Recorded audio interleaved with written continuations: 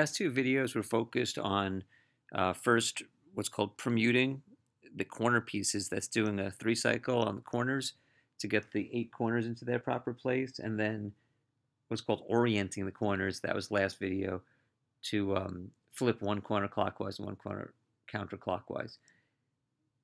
Finally, the last two videos in this series are about the 12 edge pieces. Edge pieces are ones that have two stickers on them, like this number 8 and the number 6 here.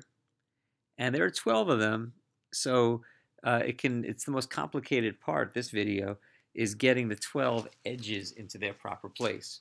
And just like with the corners, I'm going to show you first how to do a 3 cycle, how to take 3 edge pieces, whatever 3 edge pieces you want, and make it like, for instance, this green one goes where the blue goes where the red goes where the green is, and the whole rest of the cube is unaffected. And I'm going to show you how to do that. It's going to end up being an 8-move pattern that's going to be really useful.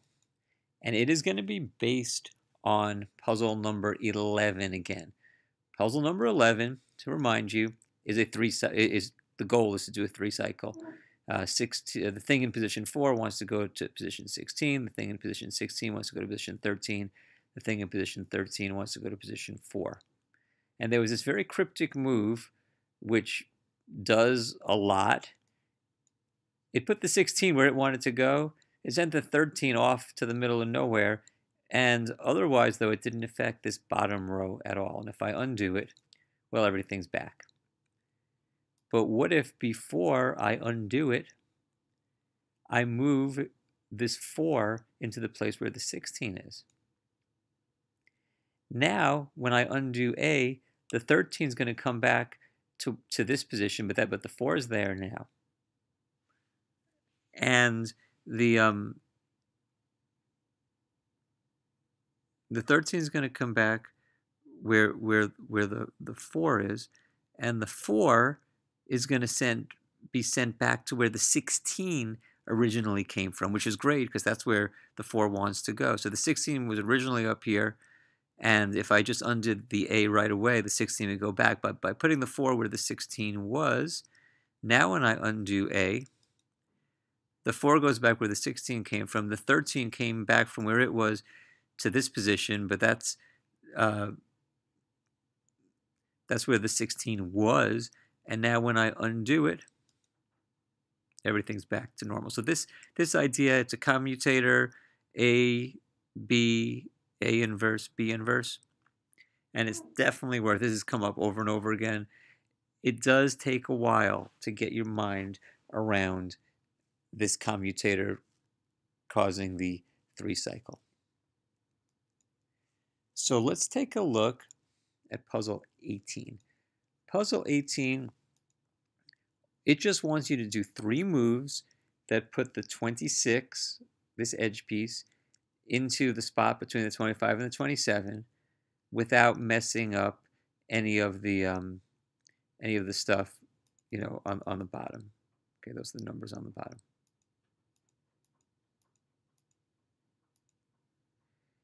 And I advise you to mess around with these. I will tell you that the faces are numbered. There's this cryptic number 14 here.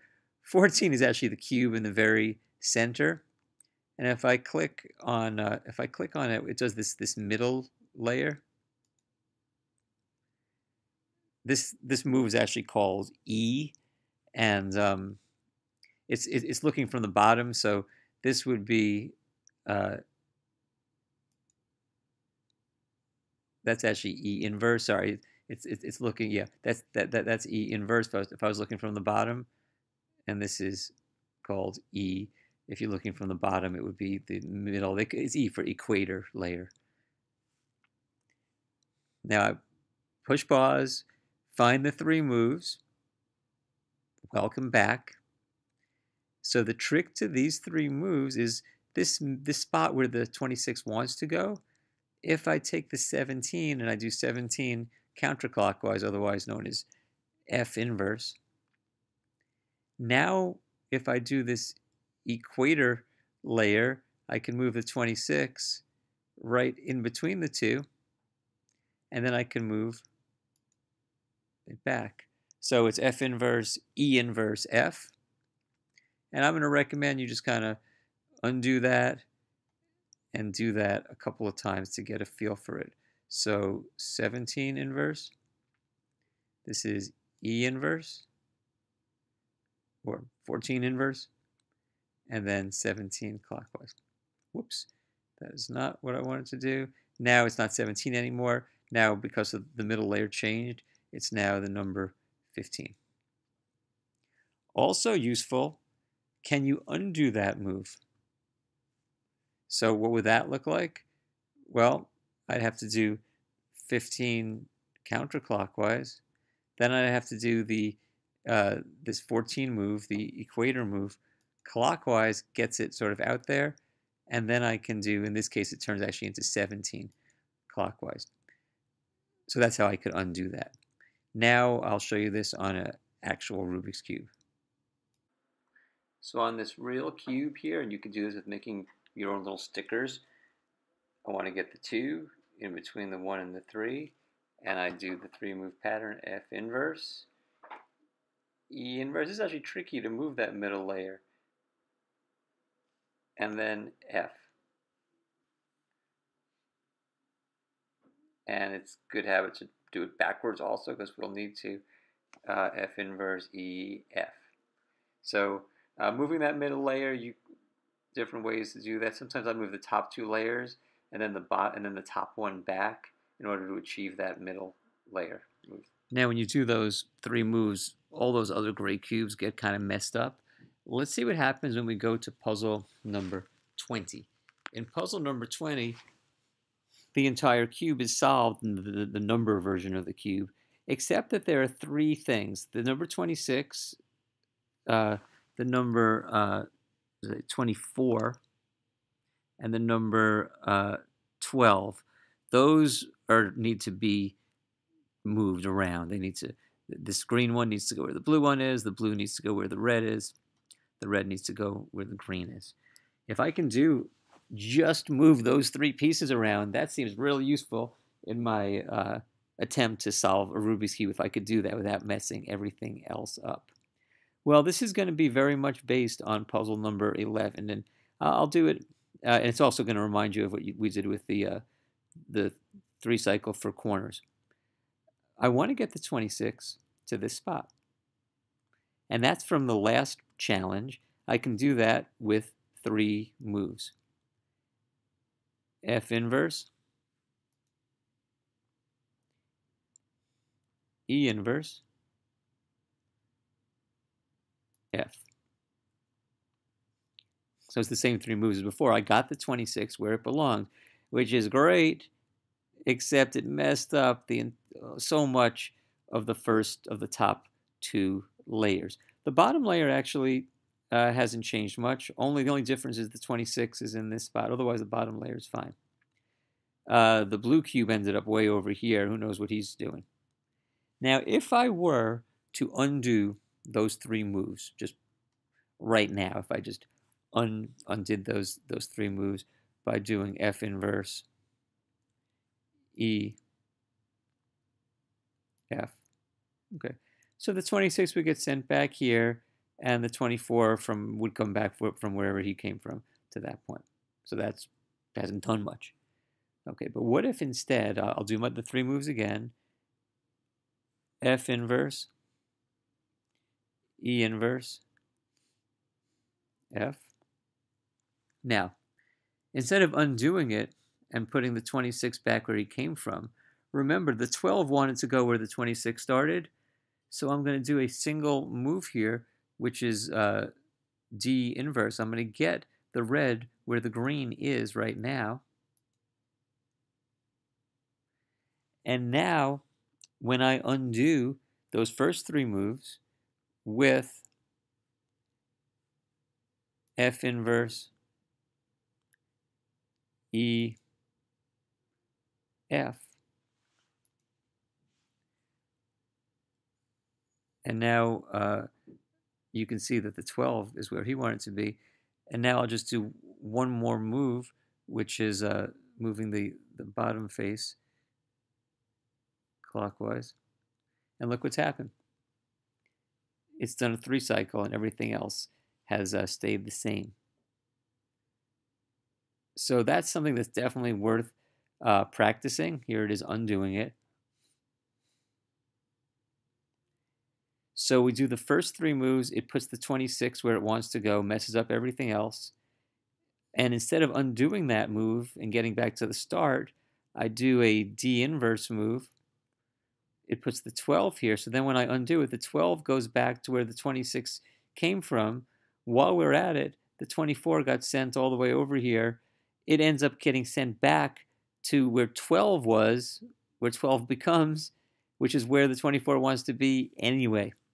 I have to admit, it is a little bit confusing because there's so much going on. But it all starts again with the 3 move pattern: F inverse, E inverse, F. And then as a commutator, that's kind of like the A move. The B move is D inverse, puts the 12 where the 26 was. So now when I undo the first 3 moves with F inverse, E, F, oops, that's actually not F anymore because 2017 is now the front face, F. And then I have to do the D move as the last part of the commutator. It's kind of like the A move is F inverse, E inverse, F. The B move is D inverse. The A inverse move is F inverse, E, F. And the B inverse move is just D. Anyway, that's definitely worth practicing. Here it is on an actual Rubik's Cube. So here's the actual cube. And I want to put 1 where 2 is, and 2 where 3 is, and 3 where 1 is. So I'm going to do the 8 moves, F inverse, E inverse. See, I do the top layers, then move the top back, F.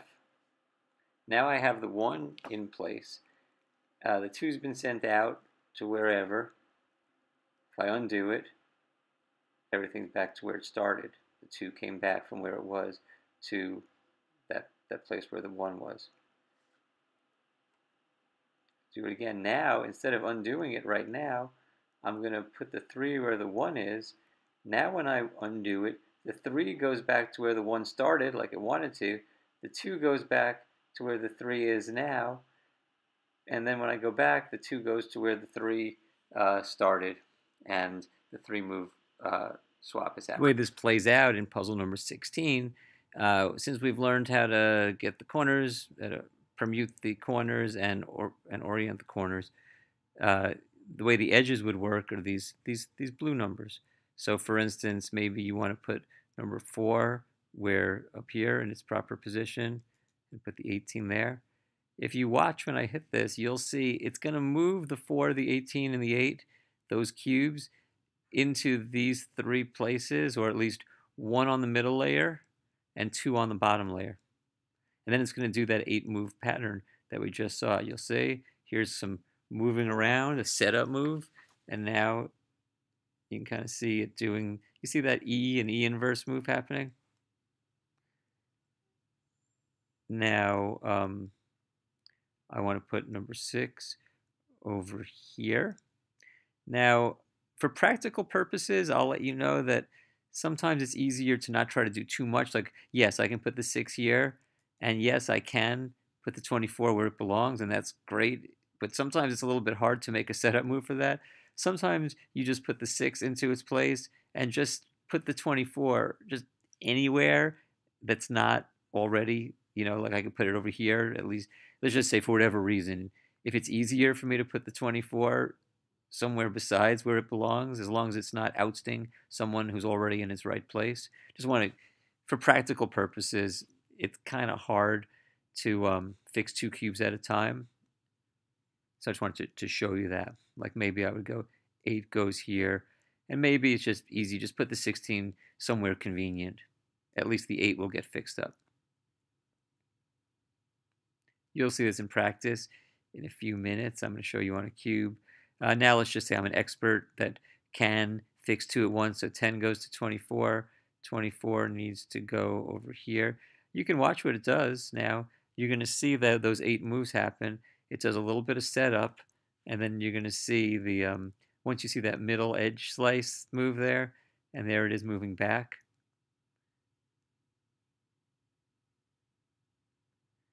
And I'll finish this thing up. 10, 11, number 12 needs to be where the 16 is, and the 16 needs to go here. What's funny is that all these blue ones are, oh no, they're not all right side up. I think that, yeah, you have a couple of upside down numbers. The 8's actually, uh, the 8's actually upside down, even though it doesn't seem to be. Um, hmm, I wonder if something went wrong there. 6. Might have a bug that I need to fix because I believe I had already fixed up the 6. So one of my patterns might have been off. Let's just see what happens here. And the 16 goes to the position 22. It wants to, I can't swap just 2 things, so I have to send the 22 elsewhere. I'll just put it in this spot where the 20 was.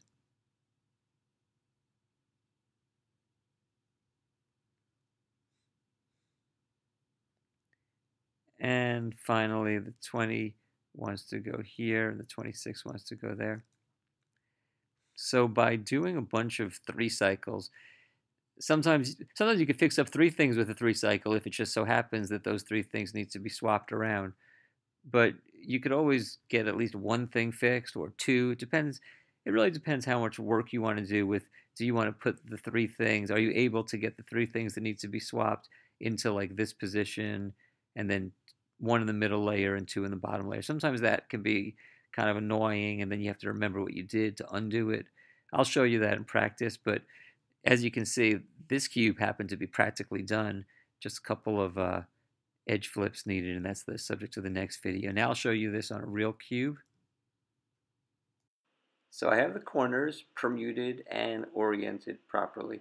Now I have to start, see that white and orange? It wants to go right over there. So I'm going to do the 8 move pattern. I'm going to move the white orange into its proper place, and this piece that's red and green, I'm just going to put it wherever. I'm going to put it next to it. So I'm only fixing 1 piece now, and now I have, as you can see, the orange white is in the proper place. Now I see a green white. He wants to go over here, so I'm going to send him into that spot. It's set up for it. I don't want to mess up the orange, so I'm going to put him into this other spot across. So I do the 3 moves, but now I do twice as the B move and undo it and undo that. Now the green's in the right place. The orange is still there. That other piece got sent elsewhere. Here's another white. It's white and red. It wants to go there. I'm going to send it there. And this is a sneaky thing. I'll fix up 2 pieces because the white red, the yellow red wants to go up there. So I can actually fix 2 pieces at once if I can put that green yellow into the bottom layer. I can do this 8 move thing. So I'm going to do this and then move it all the way to the bottom. Now I have both pieces on the very bottom there. So now when I do the 3 move thing, I'm going to put the white red into its right spot. Now I'm going to bring this guy around and undo it. But now I have to undo those moves that I just did to set it up. So I do B2 U inverse. And now I've actually, you see, now not only do I have the red-white in place, but the red-yellow is also in place. So I'm making good progress here. There's one more white that needs to be fixed. It's the blue and white one. The yellow-blue is there. Those want to get swapped, so that's kind of annoying because I can only do a 3 swap. So what I'm going to do, I also have to be careful when I put the white and blue. I want to put it into I'm going to put it into the middle layer, and I don't want to mess up. I'm going to send the yellow blue somewhere. So by doing this move, I get to now send, see that piece, that yellow piece there. I'm going to send the blue yellow into that spot because that spot's not already fixed. So I do the 8 moves.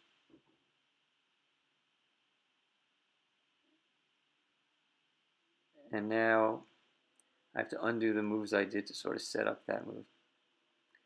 And now all the edge pieces on the white are fixed. Now I'll move on to the yellow. So I look at the yellow, and the yellow-red's in place. I see that I like to look in the middle layer for a piece that has yellow. So here I see a yellow-green, and it wants to go over there with the yellow-green in the yellow-green spot. So I go ahead, I put him in. Now the red-green wants to go in that other spot, I think. No, we're just sending him out of the way. So now the yellow-green is correct. Now I look, what do I see here? I see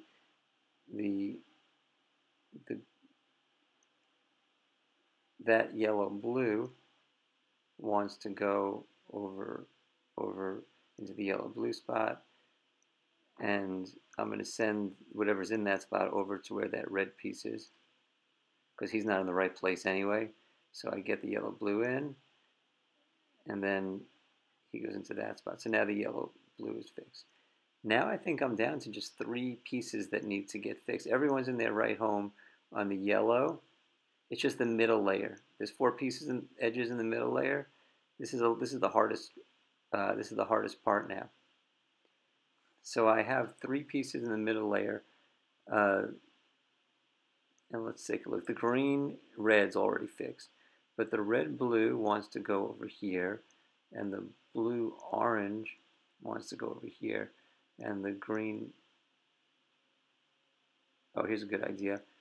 I'm going to rip up the sticky part of a Post-it note and put 1s on one of the edges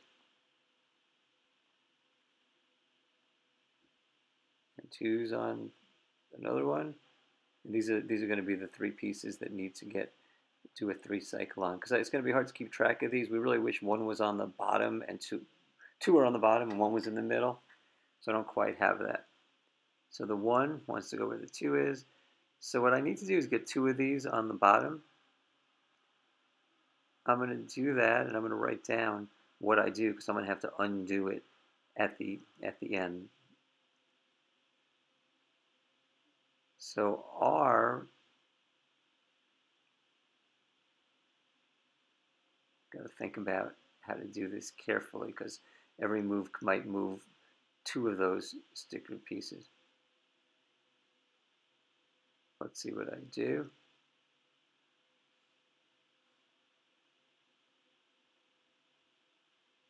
Okay, it looks like I do L minus. That's going to move that 2 to the bottom layer. And then I'm going to do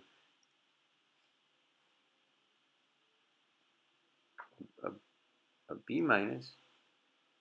Now the 2 and the 3 are both on the bottom layer. Now I'm going to get the 1 into where the 2 is and the 2 to where the 3 is. I do that by doing the 3 moves to get the 1 where the 2 was. Now I'm going to do a D move to move the 3 where the 1 is. And then I can undo that move. The 2 goes where the 3 is. And then I have to do the inverse of that second move. Okay, now I need to undo my setup, because those things weren't always on the bottom. So I'm going to do B and L. And now I've done it. I've got all the edges in their proper location, and some of them are oriented just by luck. So about 75% of the cube is actually done. We just have one more video, which is flipping the 2 edges, or flipping edges. Again, this is not easy. I know it's pretty confusing, but It's worth it.